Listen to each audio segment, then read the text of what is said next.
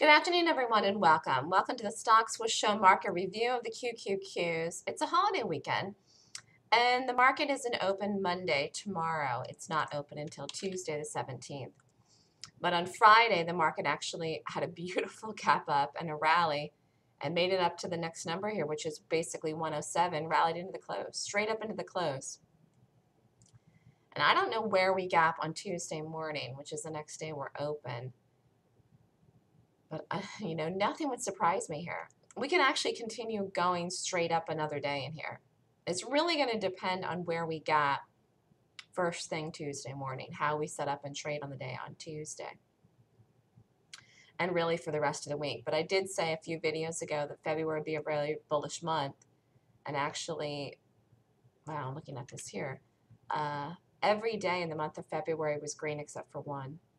One day so far in the month of February was red. Now, again, you can't tell everything necessarily from the color of the bar, but I'm just saying this is a very bullish month. We've had nothing but a constant rally here. Low for the month was set on 2-2, and we've just continued to rally, and we just made a new high here, most recent high in the Qs. So the market is very bullish, and it's continuing the uptrend. It never broke the uptrend. I know a lot of people were convinced the market was going to be lower back in here, and then in here, and then in here, and all of this in here. But I was calling the market to hold and make new highs when all of this was happening. And how did I know that? Because I read gaps. The way that I trade is very specific. It's based on price action that happens in gaps. That's what tells me what a trend is in a chart or even the market, like the QQQs. There are so many people on the planet that really want to learn how to trade, or I shouldn't say want to learn how. They want to make money in the market. There's a lot of people that want to make money in the stock market, but not everyone wants to actually learn how to make money in the stock market. Some people do want to learn how to make money in the market, and they have tried to learn through books or maybe specific classes, and they haven't been able to become profitable and learn the right method. I really was lucky early in my trading experiences to find out about gaps, to teach myself this way that I do things, because there's a lot of other different roads you can go down before you find something that works.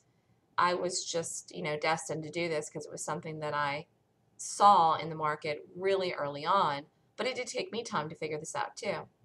I do trade. I trade every day that there's a good quality gap. I don't trade the market every day. I look at the market. I look at the market because I like to know what's happening in the overall general market. I run a live trading room that helps me lead people when I'm looking at what the market's doing. It's also important, I think, to see if the market's power trending on the day up or down in reference to holding your position if you're holding it to a dream target, if you're already in something. It's not about taking it. It's about whether or not you're already in it and how long you want to be in the position. I prefer to trade in the morning, but if the market's power trending one direction into the afternoon, you might want to stay with the trade or exit the trade, depending on if you're in a long or a short. The market has had some beautiful, beautiful green bullish days that have set up very early here, even in this month of February and really in the last week. In fact, let's look at the 15-minute chart. I think this 15-minute chart, ever since 2-9,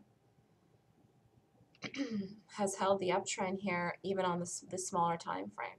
Okay, it was never broken on the daily, but that's a larger time frame. But I'm saying in the shorter intraday time frame in the 15-minute chart, this QQQs back since really towards the end of the close of 2-9. So 1, 2, 3 for 4 solid days here. The market has held the intraday uptrend, which is really a nice chart here. I mean, it's just beautiful. So I know a lot of people shorted the market thinking it was going to come in, it was extended and everything back in here, but it wasn't. And I know people teach and talk about certain methods that might have pinpointed that that was a turn in the market direction. But that's only if you look at other things on the chart, not price action or not gaps. And it's not just price action, it is the price action in a gap.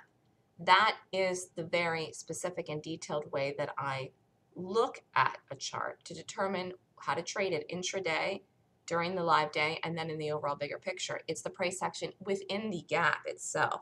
It's not just price action, because as I pointed out, there was selling that happened here in these red bars down in this last 2 months.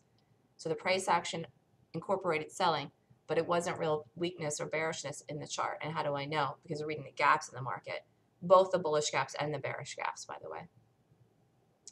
So the next Golden Gap class is February 21st and 22nd.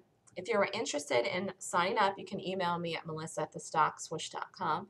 If you would like a trial to the live trading room, I give a 1-week trial that you can come in and observe me trading live. I only call out usually about 2 top picks a day, sometimes 3 if I like more than that.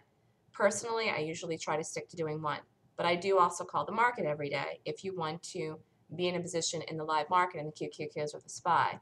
And I've been rating the market very accurately, and it's based on the fact that I can read gaps well, because you can rate the gaps in any ETF, and the QQQs and SPY is just ETFs of the market. So you could be rating them every morning to determine how to trade them and play them.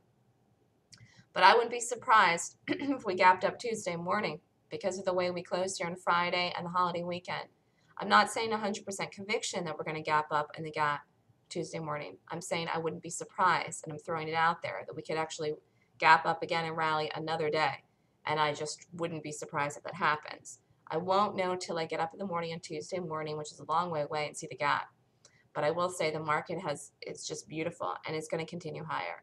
And like I said back in the letter that I wrote a few months back, at the end of December, the market's going to have a very large bullish move this year, larger than anyone's expecting. Even people that think that the market is still strong and held and never thought it was going to collapse in there, like a lot of people were saying it was going to crash. Even people think that the market's bullish this year have no idea how bullish the market is actually going to be.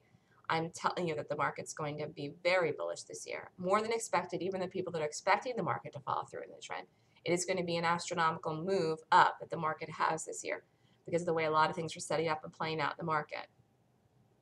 If you'd like more information, email me at melissa@thestockswoosh.com. Have a great day, everyone.